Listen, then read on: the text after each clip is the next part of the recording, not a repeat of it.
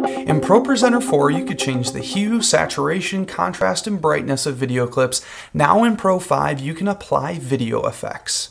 So let's go down to our video and image bin, and down here you'll see actually all of the free media that you get with ProPresenter 5. So these are from some awesome artists. This is a great way to build up your media library.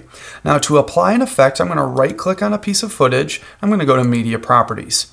Now in here you'll see hue, saturation, contrast, and brightness that we're used to, but also we now have a drop down with new effects we can apply.